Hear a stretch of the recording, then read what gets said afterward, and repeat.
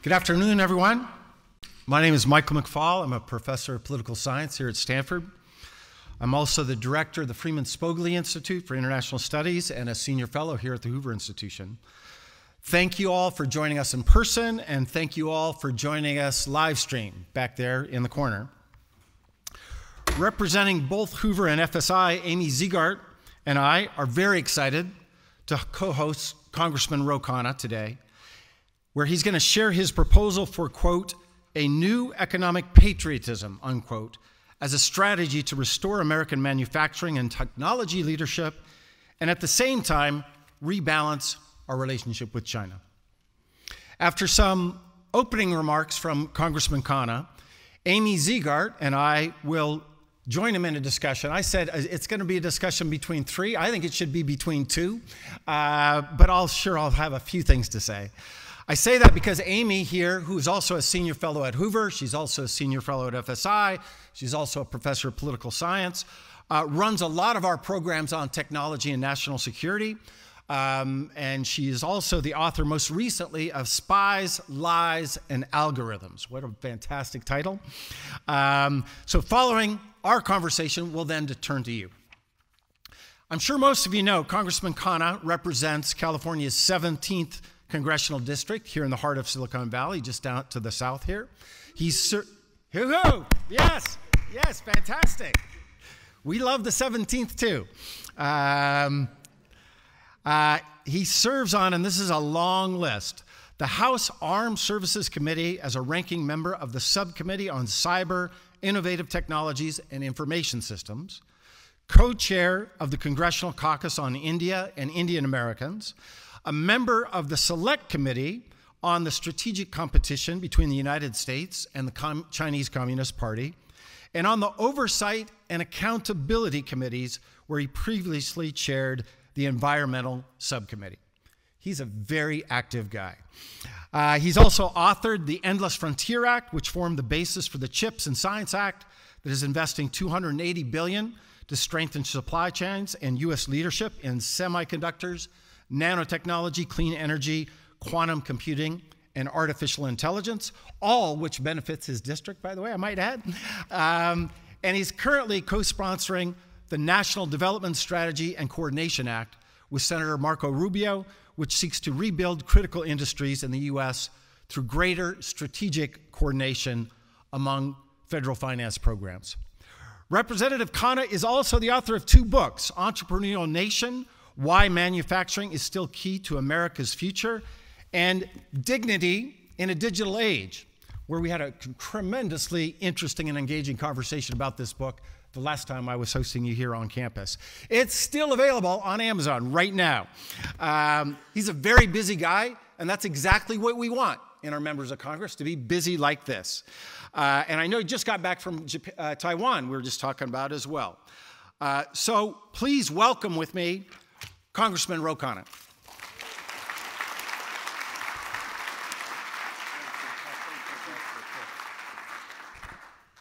Thank you so much, Ambassador McFall and Dr. Ziegart. Thank you for hosting me. I'm reminded with Ambassador McFall hawking my book that we were in a meeting with Speaker Pelosi, and the German Chancellor halfway through the meeting starts going on about some book he had written about Germany being a multiracial democracy, and his aide interrupts him and he says, "You're Chancellor of Germany and you're still hawking your book." So it never ends, but I appreciate it, and I appreciate, Ambassador McFall, your leadership in standing with the people of Ukraine and being such a voice. Let's give him a round of applause. And Dr. Ziegart, I appreciate your leadership on so many matters of the intelligence community and being a resource and asset to our country. Thank you. Let's give Dr. Ziegart a round of applause. Now, it's good to be back at Stanford. I used to teach economics here.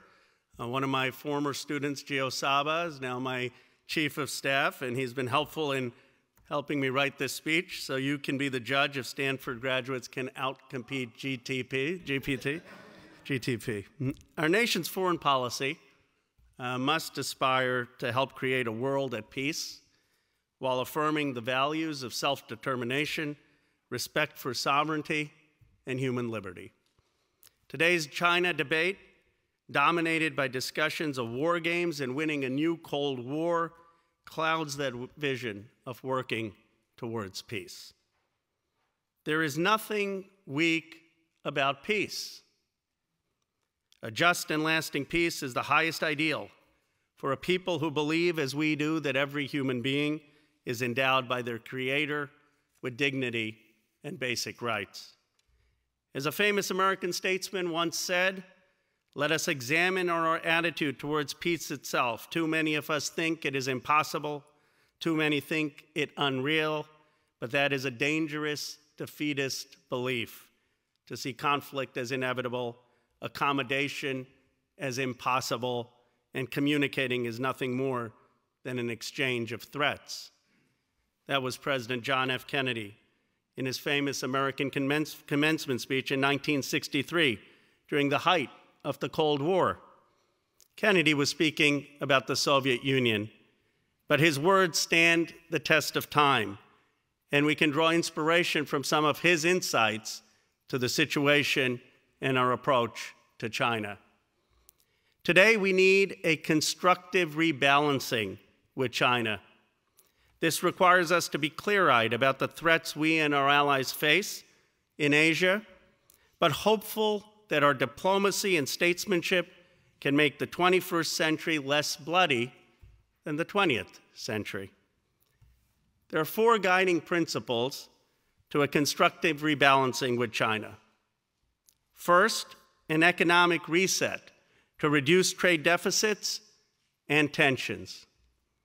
Second, open lines of communication. Third, effective military deterrence. And fourth, respect for our Asian partners and robust economic engagement with the world. Now, I chose Stanford not just because I taught here, but it is here in the heart of Silicon Valley that we can begin to achieve such a vision. We have the technology to bring about an American production renaissance, as Andy Grove had suggested back in 2010 was necessary. We have an Asian American diaspora here that understands the need for open lines of communications and exchanges with Asia. The Valley and Stanford itself is pioneering in leading on AI, cyberspace, long-range missiles, and unmanned vehicles that will be essential for deterrence in the Taiwan Straits. And we have a business community that understands the importance of engagement, not isolation, and that is how we make friends around the world, especially in the global south, and stand up for American values. The first pillar of a modern strategy in China is to have an economic reset. In the 1990s, many believed that China's economic liberalization would lead to an open society and democracy in China. Yes, we should be honest, some parts of Chinese society have liberalized. Citizens can marry in China who they love, even from different classes, and don't need their parents' permission to choose their profession.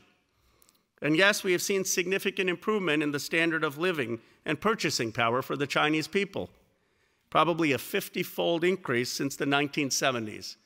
Larry Summers has said, historically, it will be one of the most significant economic facts when people look back at this period. But the dreams of political liberalization evaporated, and repression and surveillance are widespread. In 2013, Singapore's founder, Lee Kuan Yew, expressed skepticism that China would ever become a liberal democracy, suggesting then that if it did, it would collapse. But even he couldn't have predicted the path that Xi Jinping has taken. Xi Jinping's new third term and the removal of term limits has solidified his power. He and the CCP have unfortunately turned China into an authoritarian surveillance state which violates human rights. They aim to wipe away the cultures of the Tibetans and Uyghurs and suppress promised freedom in Hong Kong. Our economists and policymakers also underestimated the negative consequences of unfettered globalism and the impact that the opening of China would have on America. It ravaged our heartland. As production moved to China last year alone, the trade deficit amounted to $382 billion. In the 1980s, that number was only 6 billion. Since the turn of the century, nearly 70,000 American factories have shut down. When I was in Anderson, Indiana, Fred Davis came up to me with a binder documenting 70 to 100 factories that had shut down just in his community. He said, "Congressman, show this binder to everyone in Congress." The loss of jobs have contributed to social unrest and political polarization. We've seen the rise of divorces and overdoses and fall of paychecks and life expectancies. The hollowing out of society has created resentment against China as Americans, too many of Americans saw their fathers' jobs shipped there. Americans have also begun to ask why we don't make basic goods here anymore. The pandemic exposed that reality. We didn't make masks here. We didn't make Tylenol to keep up with the demand. We didn't make semiconductors, and our cars were lying idle in parking lots. We didn't even make enough baby formula. In hindsight, America made a colossal mistake by offshoring so many of our jobs and our manufacturing capability.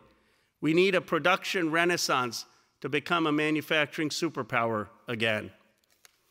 A new economic patriotism must be front and center in our diplomacy with China. In our bilateral negotiations, we should set a target to reduce the trade deficit with China every year until it is de minimis. To rebalance the trade deficit, we need to create a National Development Council to provide federal financing so our critical factories will scale. That is funding that simply isn't available by Sequoia and Kleiner. You need a federal financing for many of these factories. As Ambassador McFaul pointed out, I wrote a bill with Marco Rubio that would do just that. Rebalancing trade also requires properly investing the $280 billion in the CHIPS and Science Act, which I also co-authored. And it requires new CHIPS Acts for aluminum, for steel, for paper, for microelectronics, for advanced auto parts, and for climate technologies. To succeed, we'll need expedited permitting for national projects, conditional on companies paying a prevailing wage, meeting environmental standards, and not engaging in stock buybacks. We also need a currency accord with China to prevent Chinese manipulation, like President Reagan did with Japan and Germany in the 1980s. The unlevel playing field with China has decimated industries like steel. We used to make 20% of the world's steel. Now it's down to just 4%. We lack enough steel to make in the next generation of steel products, whether that is solar panels or windmills. It's simply too difficult to compete on large-scale products against dumped and subsidized products from China.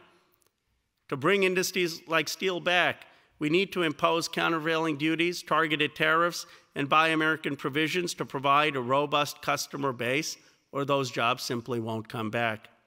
We also need to push China to buy more American pork, soybean, and corn, to watch more of our movies, to have a more reciprocal trade relationship. At the same time, we need to demand that the CCP play by the same rules as we do. When the PRC joined the World Trade Organization, it voluntarily agreed to market-oriented principles and upholding basic human rights. Instead, the CCP distorts markets with blanket subsidies, illegal dumping, intellectual property theft, and currency manipulation. The U.S. needs to work with our allies to pursue a broad WTO dispute settlement case against China. One hurdle is that the current process doesn't adequately litigate a lot of China's activities. The reason is that we need new rules. For starters, the World Trade Organization must consider abolishing its specificity policy. Under the current rules, and I didn't know this actually till I was in Congress, the World Trade Organization allows countries like China to support state-sponsored enterprises and provide widespread subsidies to its economy. The WTO should stop letting its members do this. We must also be open to suspending China's permanent normal trade relations with the U.S., which was previously called the most favored nation status. Prior to joining the WTO, U.S. law required China's NTR status to be renewed annually. This status is a privilege, and the U.S. should decide this status annually. If China does not support a constructive rebalancing of our economic relationship, we should eliminate or suspend this status. Now, these are tools. They hopefully don't have to be used if China recognizes its own long-term economic interest. The truth is that resetting our economic relationship will also benefit China. Xi Jinping and the CCP may be hesitant with the rebalancing at first. We like to procrastinate, and they don't want to see factories just leave. But they cannot be dependent on only export-oriented production and expect to emerge as a preeminent economy. They need domestic production to meet the needs of their growing middle class, especially given the ramifications of China's one-child policy, where they already have a production labor shortage in the horizon. Xi Jinping and the CCP know they also need service jobs in tech and finance to produce modern wealth. I don't have to tell you that here at Stanford. Think about the wealth here in Silicon Valley and New York, and a service industry to improve the quality of life for their residents. Diversification is in China's long-term economic interest as it aspires to become a highly developed economy. So the vision of rebalancing trade with China is not a call for decoupling or autarky. It recognizes the complexity of global supply chains and the value of China's export market, but it calls for an end to our unhealthy dependence on cheap labor from China and for both countries to develop a fuller, more robust development strategy while continuing to engage each other. This approach of recalibrating trade can reduce tensions. Even China's foreign minister, Qin Gang, acknowledged this. When he was ambassador, he explained to me that the trade deficit between China and Britain created the conditions for the Opium Wars. In the 19th century, Britain ran a major trade deficit with China. The British bought tea, silk, porcelain, but they lacked exports because the Chinese didn't want to buy their wool. To reduce the imbalance, Britain turned to selling opium in China by way of their newly acquired territory in Bengal. Not wanting to return to a trade deficit with China after the emperor banned the imports, Britain started the Opium Wars. Now, no one can defend the morally wrong actions of Britain. My family will be the first to tell you about the evils of British colonialism, considering my grandfather spent time in jail as part of Gandhi's independence movement. But I share this bit of history to highlight that trade imbalances can aggravate. All right. I wanted to emphasize that point. My staff tells me I talk about my grandfather way too much anyway, but I'm inspired by him.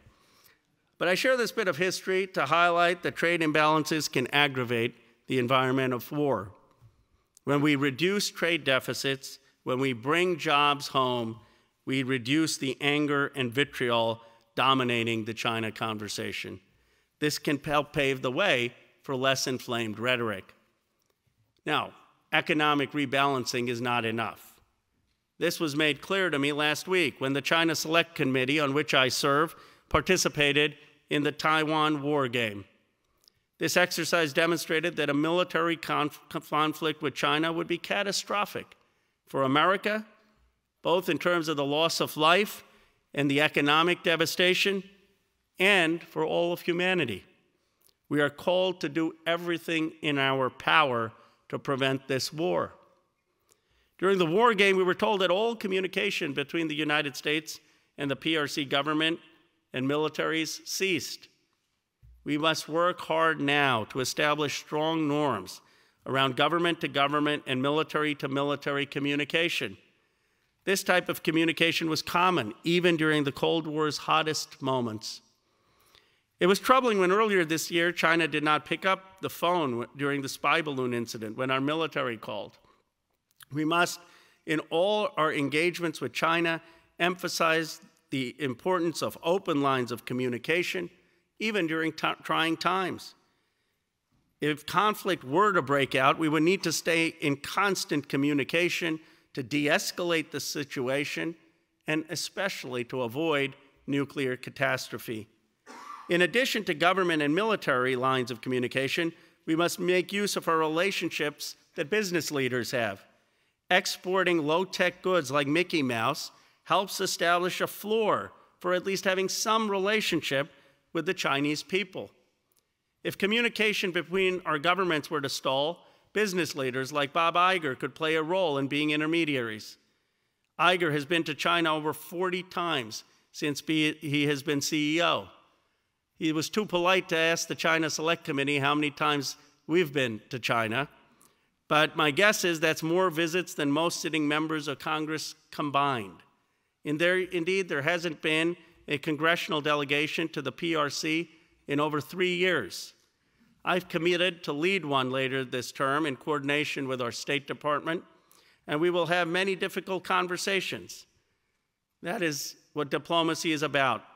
And I am not naive about China's intentions, but to avoid the risk of war and to reduce tensions, it is in both of our interests to talk to each other. We must talk also about international climate cooperation. Our governments, industries, and national governments must coordinate. Without meaningful action from China, we simply cannot solve the climate crisis. Talking with China does not mean we turn a blind eye to their escalating threats in the Taiwan Strait.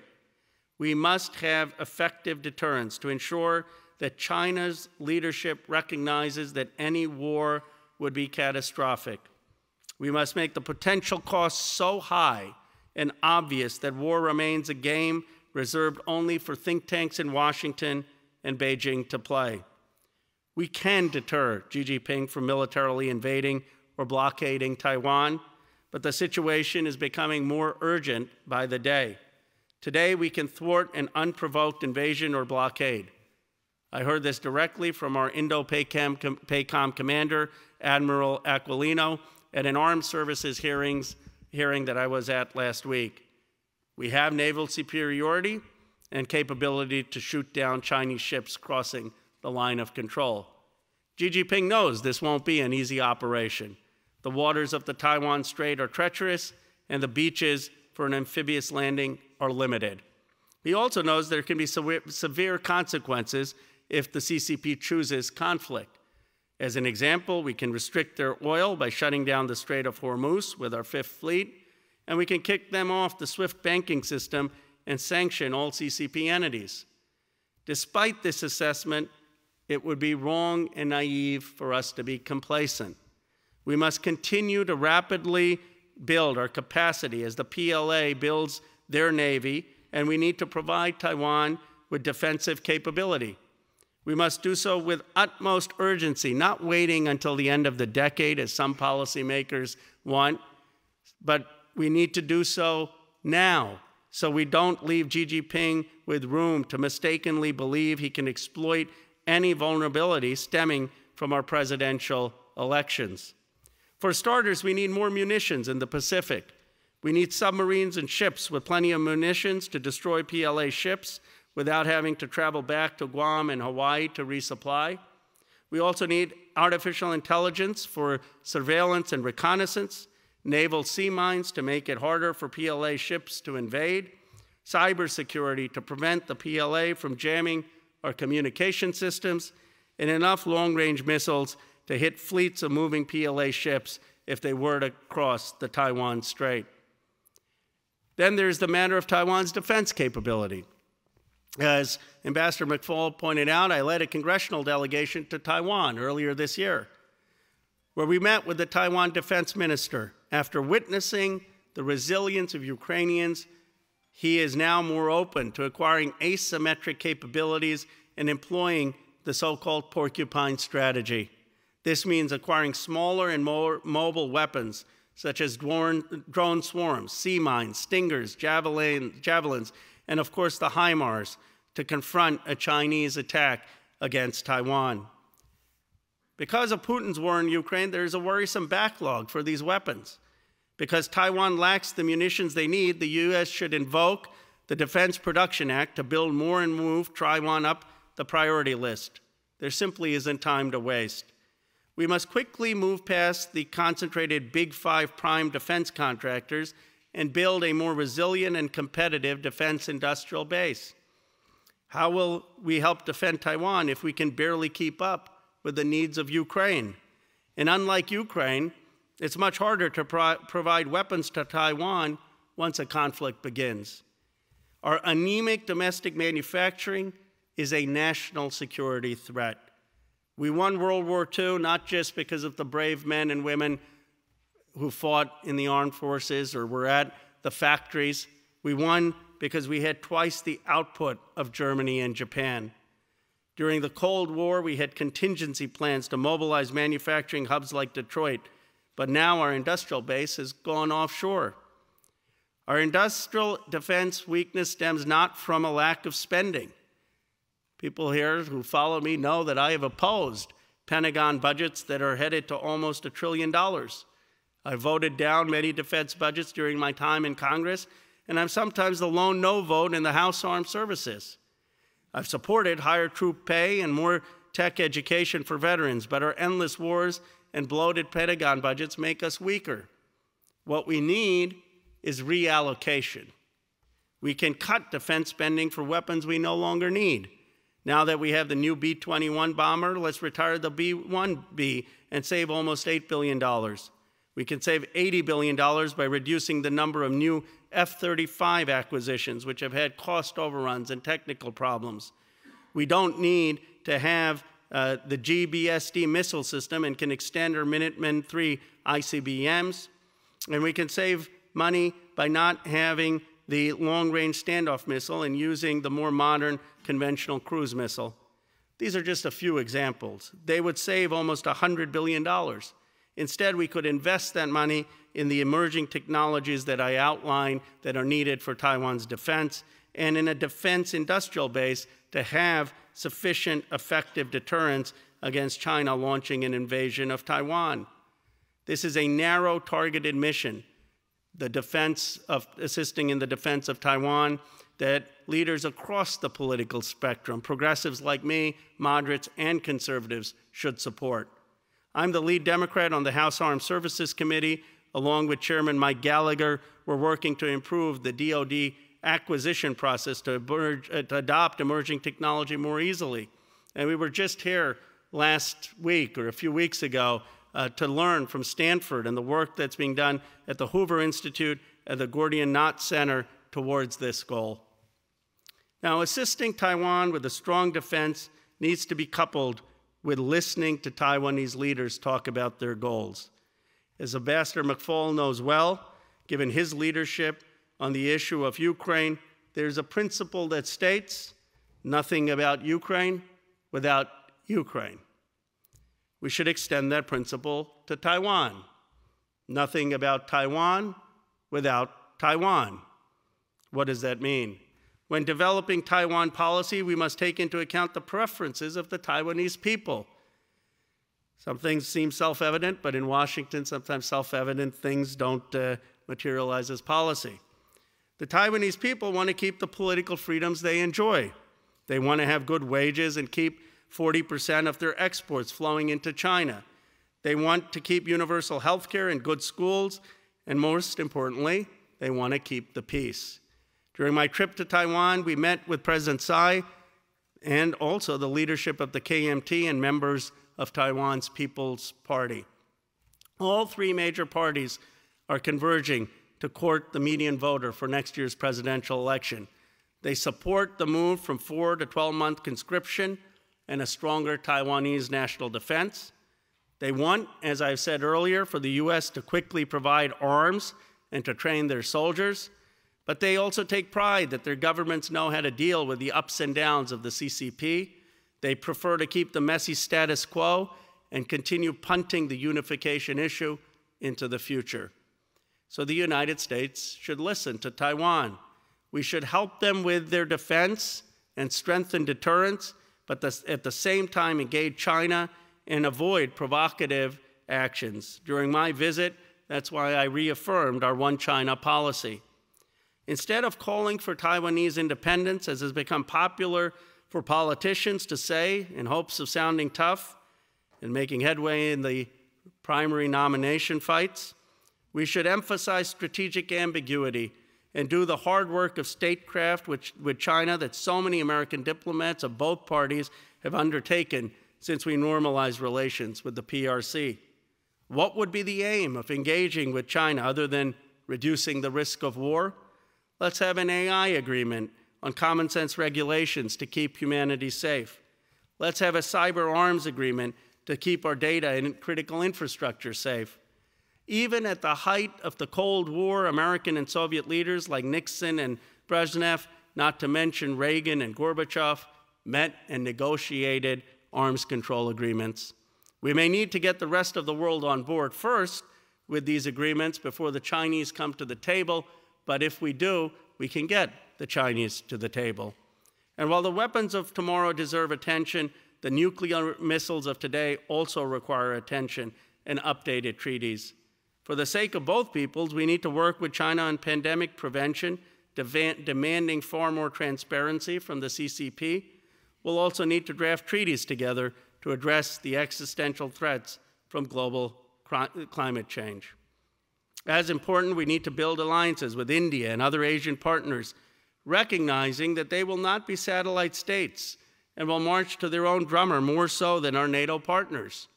Given the history of colonialism and cultural pride of many Asian nations, we cannot expect to have a smooth lockstep and cohesive alignment as an Asian NATO. What we need is multipolarity in Asia and the denial of China as a hegemon. India will be a key partner in that effort. As the new chair of the India Caucus, I'm hosting just this week a major summit on the US-India relationship to strengthen the defense, technology, and economic partnership. Secretary Mattis from Stanford will be participating. India's participation in the Quad, along with Japan and Australia, is critical for ensuring our partners work together to keep China from becoming a hegemon. In the 1950s, China and India shared a common aspiration to see Asia emerge after Western colonialism. But Nehru's vision of collaboration with China has soured. China creeps towards hegemony, threatens India's borders, and treats other countries as junior partners. The people of India now see China as their greatest military threat, not Pakistan. Other countries in Southeast Asia, especially the Philippines and Vietnam, two countries who have mixed histories with our nation, are ready to work with us to prevent Chinese hegemony in Asia. We've also seen Japan take historic steps to build out its national security apparatus. As we work with our allies, we must treat them as partners and a people with their own identity, their own vision, and their own place in this world. They won't be our junior partners, and we won't repeat some of the mistakes of the Cold War, where we too often used states as means to our larger goal without enough concern for their own aspirations. In continents like South America and Africa, we need to engage in more trade, not just aid. Larry Summers shared that someone from a developing country recently told him, what we get from China is an airport, what we get from the United States is a lecture. We need to change that. Let's not adopt the predatory nature of the CCP's development strategy as a model, but America needs to offer an alternative, to offer better financial terms, better labor conditions, help with training a local workforce so that these countries view us as a partner. The genuine peace in all times that President Kennedy spoke of was not a Pax Americana enforced on the world by American weapons of war, not the peace of the grave or the security of the slave. We simply cannot refashion societies abroad with our weapons of war nor our economic treatises, but we can inspire nations. Let us be confident in our values, but honest about our limitations. Our generation has this chance to make America the first cohesive multiracial democracy in the world. Now, every time I say this, I get some tweet with the Canadians upset. But the figures are indisputable. We're about 60% white, non-Hispanic. Canada is about 80-some% white. Britain, 80% white. Australia, 80% white. There is none of those countries have near the diversity that is springing forth in our cities and even small towns in every corner of this nation. The vision of a multiracial America will include people of all parts of the world, including China. We will make sure Chinese Americans are free from any CCP, police station surveillance, and anti-Asian hate. Let us remember here, it was a Chinese American who kept humanity connected during the pandemic. Decades ago, Eric Yuan moved from China to Silicon Valley and ultimately founded the technology company Zoom. Today, some are calling for a blanket expulsion of Chinese nationals from our companies, our classrooms, and our neighborhoods. They are the types who probably also want to ban books because they haven't read history. It is a profound mistake. We will win by putting our system and our promise of freedom on display for the world to see. Frederick Douglass addressed this very issue in 1869 when he defended Chinese immigration and articulated his vision for a multiracial democracy. Think about that. This man who had been enslaved for 20 years, soon after abolition, takes up the cause for Chinese immigrants. Douglass, in his speech, Our Composite Nation, which I believe ranks up there with the Gettysburg Address and the great American speeches in history, says that he wants America to be a home not only for the Negro, the mulatto, and the Latin races, but I want the Asian to find a home here in the United States and feel at home here, both for his sake and ours. This composite nationality is what makes America, America. It makes us different from China, Germany, and India. Douglass argued that no race is perfect, but that the whole of humanity is greater than the part. He called for respecting China's 5,000-year-old culture and praised their contributions to civilization, similar to what Kennedy did in his American University speech in praising the people and the civilization of the Soviet Union. I believe a constructive rebalancing with China can maintain the peace. This rebalancing will help our own nation flourish and remain the beacon of the world. It will not happen overnight. It will not happen with one president or one congressman, but it will happen if all of us, military leaders, business leaders, foreign policy experts, academics, students, like all of you seated here today, work towards this goal. Together, we can achieve an economic reset to reduce trade deficits and to reduce tension with China. Together with our nation's finest diplomats and our titans of industry, we can keep open the lines of communication. Together with our entrepreneurs and our brave men and women in uniform, we can maintain an effective military deterrent that helps us avoid war.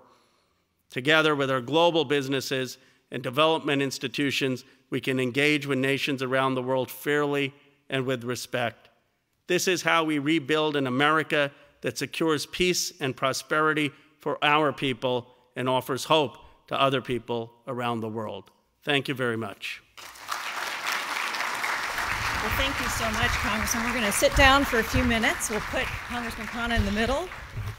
We'll have a conversation, and then we'll open it up to questions from the audience. And for students in the audience, I want to really encourage you to ask questions. Since all three of us have taught here at Stanford, we can call on you if you don't ask questions. So I'm Amy Ziegert. You heard a little bit about me. I'm most proud that I am former professor of GeoSaba. Really inspiring to see our former students come back and work for such an inspirational leader at the forefront of American foreign policy. Okay. So Congressman Khanna, I want to start with you. You laid out a very hopeful vision of the role of government in economic competitiveness and national security. But we see in the headlines of the paper today a different vision of the government. It's a government that can't avert a debt ceiling crisis. It's a government that can't get a budget passed every year. And as you know, the failure to pass the budget means you can't get defense innovation because new programs can't start unless there's a new budget passed. It's a government that has at times invested in things like California high-speed rail and Solyndra. And so there are wonderful examples of the promise of public financing, COVID vaccine, SpaceX and Tesla, which you've written about, the CHIPS Act. So how do you reconcile these two views of government, and how do we make sure that we get to the positive outcomes with CHIPS Acts for aluminum and steel and other areas, and avert the negative consequences that we've also seen in the past? Well, the first point, and it's an excellent question, is that nothing that I'm recommending is very new. This is how America built itself. This was Hamilton. This was FDR. You know, I was in Indiana advocating for the Making Things in America, and someone told the journalist, I don't understand, Ro Khanna is a Democrat. I thought this was a Trump thing. And I said, no, it was actually an FDR thing. Let's just remember what built the modern American factories. I mean, we had the private sector with federal financing, building enormous production capacities. And at the time, by the way, we had war nurseries. Because where were the women who built all of our industry going to have the kids? At the time they had the kids, we said, let's have childcare, universal childcare. So I don't get all this debate about why do we have childcare now. We had universal childcare. And the model worked.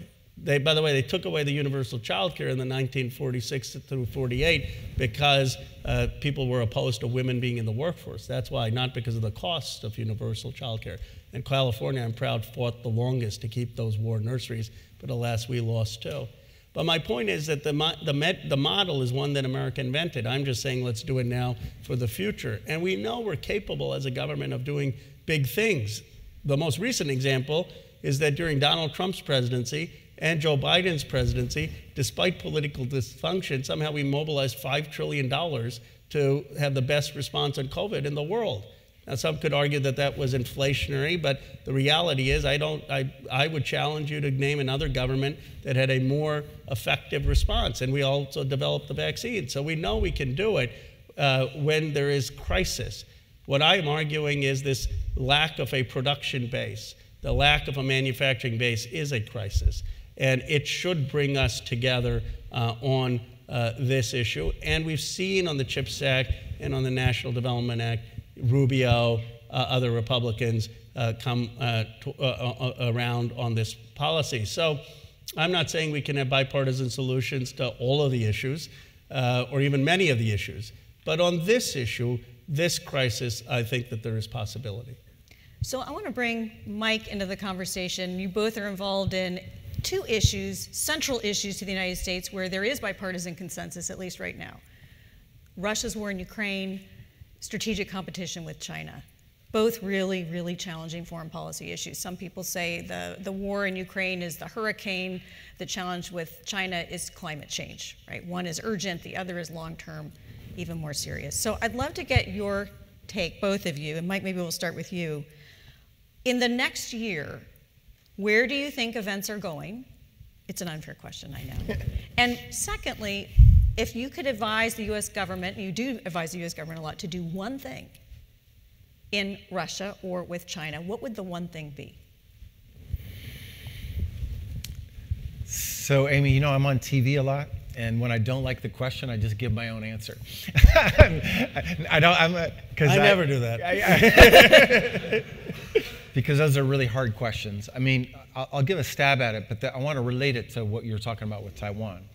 One is I don't know where things are going to be in a year, and I don't trust anybody that predicts that they do.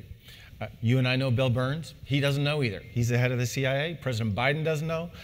Just speaking to the chief of staff to President Zelensky today, he doesn't know. And I think we need to be careful about assuming we can predict these things in the future. I don't need to tell you. You work on this stuff. Intelligence is really good at figuring out certain kinds of facts that people like us in the unclassified world can't do. And I benefited tremendously when I was in the government. I would say we're both handicapped, and I know you've participated in these kinds of exercises, predicting long-term future things about wars, revolution, democratization. You know, there was recently these leaked documents that says the IC and the intelligence community is predicting that there's going to be a stalemate and it's going to end in this way. Well, we also know what they predicted at the beginning of the war, and there are these variables that are really hard to predict, like will to fight and strategy that we can't capture. So I don't know. I do think it's a critical year, and I'm just telling you things that Ukrainians say. This is the critical year for two reasons. One, they are amassing capacities to make it a critical year, the counteroffensive. They want that to happen now because they don't think they can have it happen in 2024, 2025, 2026. When they hear European and American leaders say, we're with you as long as it takes The word they hear is long. They don't want a long war. They want a short war.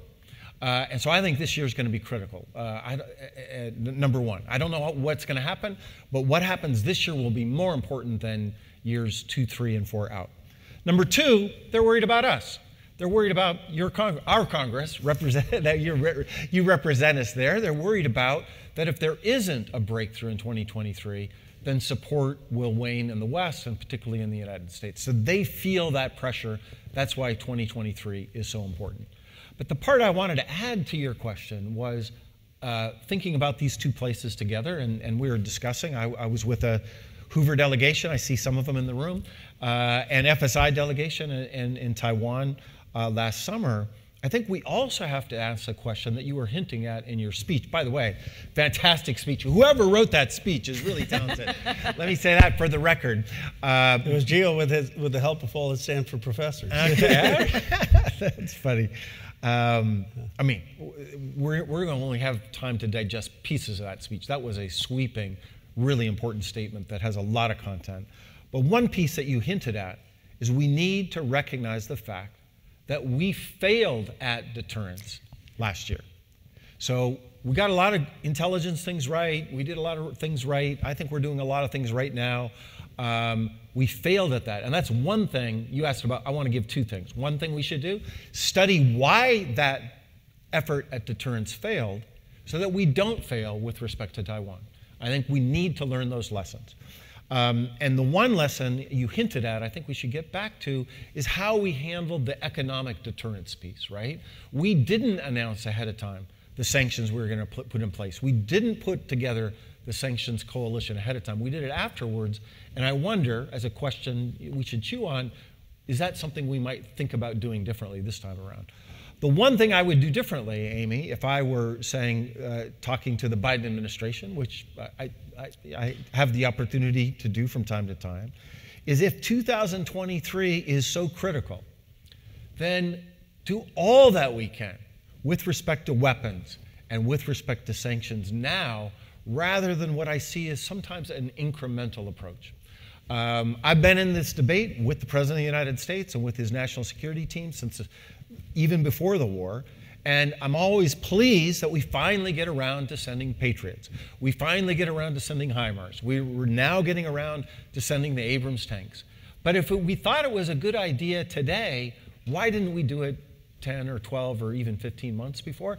And I think that's an important lesson that you hinted at in your speech, right? Get the munitions up front now, A, to help deterrence, and B, to have it in place if God forbid, we have to deal with a military conflict in Asia. So thank you for asking a better question than the one I asked. No, yours was too hard, so I had to defer. Congressman Khanna, over to you.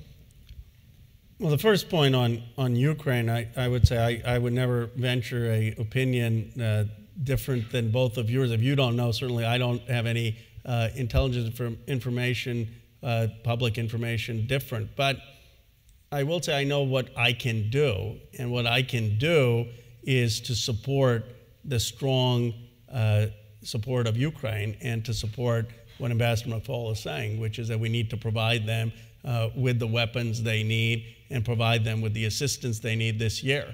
And that we need to make the case in Congress that you cannot appease a great power just marching in to another nation and taking that territory, that's wrong.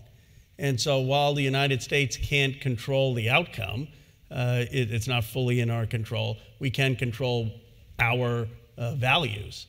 And it's unfortunate to me that there's been some erosion of the bipartisanship. It's still strong. I mean, there's still about 300 or so members.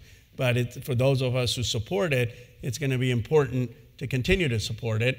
And my voice, I think, can be helpful from the progressive end to make sure that there's not an erosion of progressive support for the president to take action in supporting Ukraine. On the point about what we need to do, one thing, I think it's build our industrial base, and I'd start with the defense industrial base or national security sensitive industrial base. I think a lot of policy with China, I mean, there is going to be, to Ambassador McFaul's point, thinking out how we have effective economic or military deterrence figuring out how we avoid any invasion in the first place. But long term, I think a lot of our policy to China is going to be dependent on what we do here in America. Are we going to build an effective manufacturing base? Are we going to invest in the leading technologies? Are we going to make sure that we emerge as a country that isn't as divided politically or economically? And so I would emphasize that economic development part.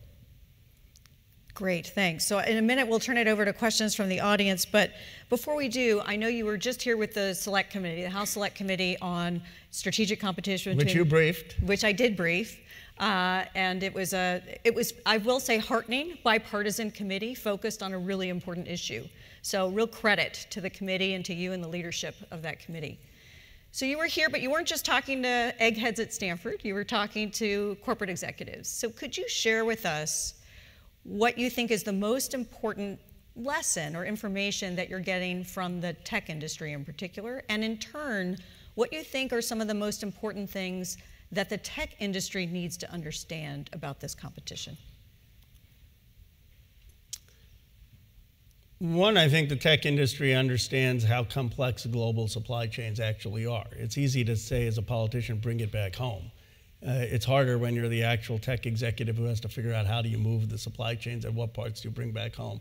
So I think we have to listen to them. We don't have to always agree with them, but to listen to them about, okay, what are the challenges to bring back supply chains home? What are the challenges to move a supply chain to India? How do you actually do that? And what is the assistance that they need from the United States government to be able to make that happen?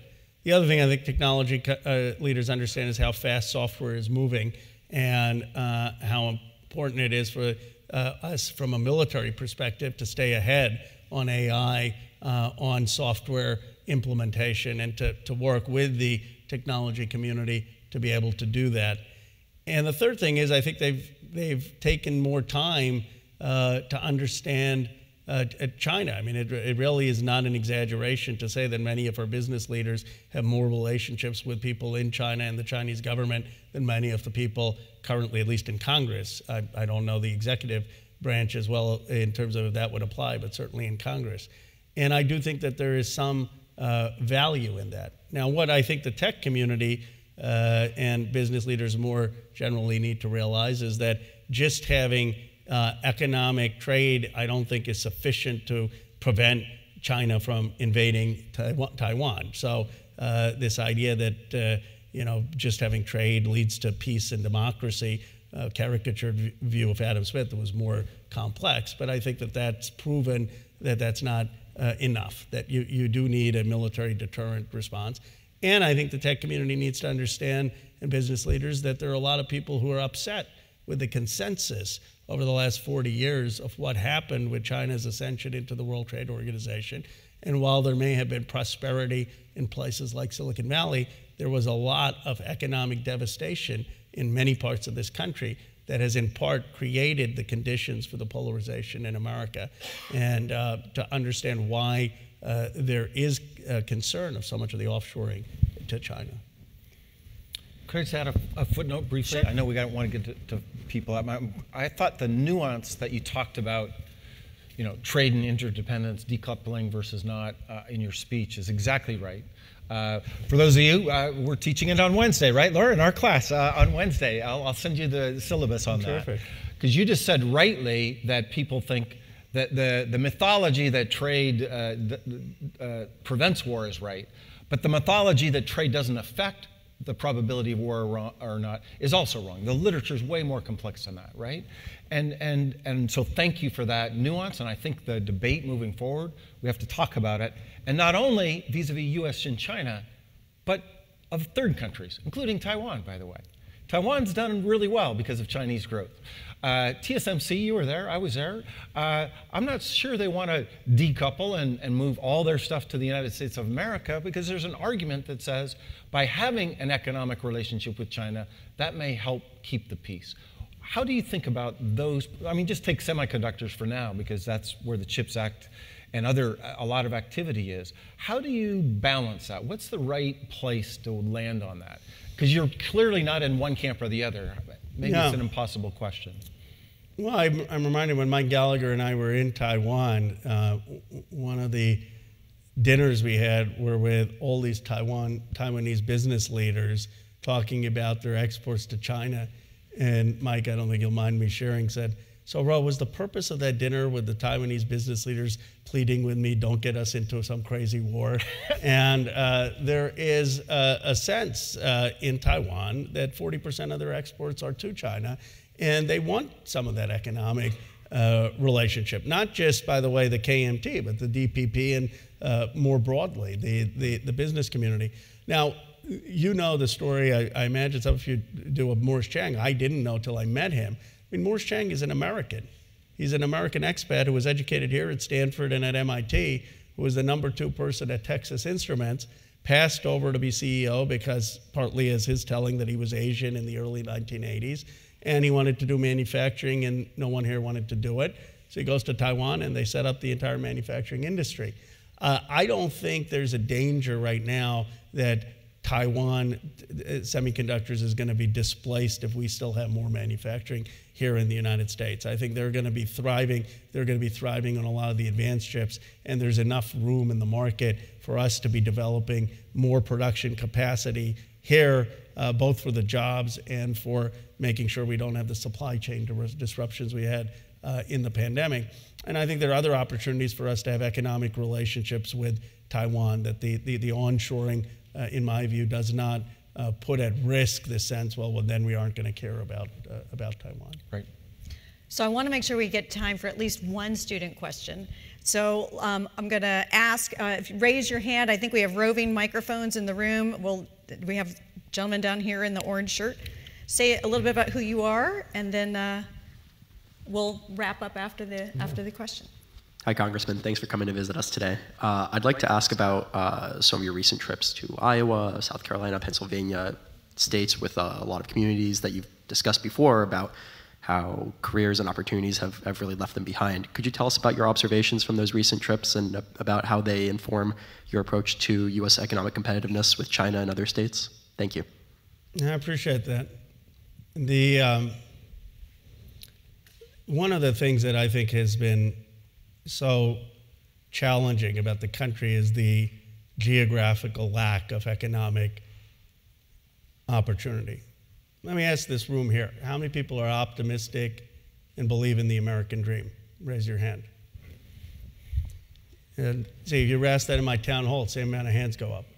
Now you go to Youngstown, Ohio, and you ask that question. Or you go to Columbia, South Carolina, and you ask that question. Or you go to Allegheny, Pennsylvania, and you ask that question. And most hands don't go up. Interesting. This is one of the big challenges in our country. You have large parts of the country that don't believe that the American dream is possible for them, not just for them, but for their kids. And look, Barack Obama was the most talented politician in our generation, wanted to unify this country through the appeal of Douglas and Lincoln and Dr. King. And he achieved a lot of things, but the country was more divided after he left. My good friend Cory Booker says, let's love each other. And I tell Cory, we can't even talk to each other. And so my view is, let's do what Americans do. Let's make money together. Let's have economic trade together. Let's have business together. And you start to open up people's minds. You say, okay, this Indian American guy from Silicon Valley, Bay Area district, but he must know about technology. He must know about money. He's here to help my kids get these opportunities. And in Allegheny, Pennsylvania, we saw this student. She was making $26,000 and then goes through this program where they're getting a $5,000 stipend, and she ends up with a $60,000 job, not as a coder for Google, at a manufacturing company in Virginia, printing T-shirts. And at the end of the speech, she says, thank you for allowing me to have a safe space. And I said, what do you mean by that? And she said, well, I'm trans, and I find that this is a safe space. And that, in Allegheny, Pennsylvania, is held up. She's being held up as a model for what's happening. And in Ohio, when I was with the president, and an Iranian American with a thick accent is there in Columbus, Ohio, and calls up an 8-year-old boy on stage and says to that 8-year-old boy, you know, one day you're going to be running this Intel factory, and 4th and 5th generation Ohio families start applauding an Iranian immigrant. I can give speech after speech on immigration, and it's not going to have that impact. I believe that the economic coming together of opportunity in this country, working together to rebuild this country, is not just about economics. It's the way I see us having a chance at having common national purpose at a time that we're so deeply divided. And that's why a lot of the work that I've done has been in these communities. Congressman, thank you for ending on an optimistic note. Thank you for coming to Stanford. Thank you for all you're doing for our country. Please join me in thanking Congressman Khanna. Thank you.